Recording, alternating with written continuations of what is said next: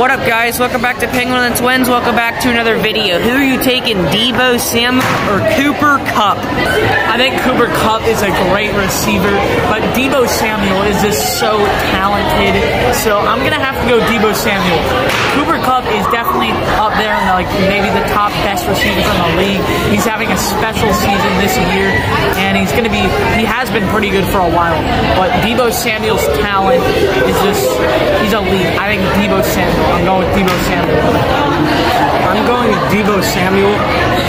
I think he's just the more versatile athlete, but that's no disrespect to Cooper Kupp. He's been doing insane things this year, but I think I'm just going to go Deebo Samuel. I think this one is really close.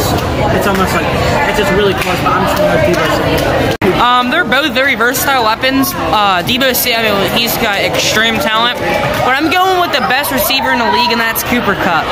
His hands are just fantastic. I feel like you hardly see him drop a ball. He might have fumbling issues, but I would say you hardly see him drop a ball. His route running's unbelievable. And just a college, he came out of just an underrated college and everything like that. I'm going Cooper Kupp. I feel like he's always kind of just been underrated. And I don't know, he can get the job done and score you some touchdowns.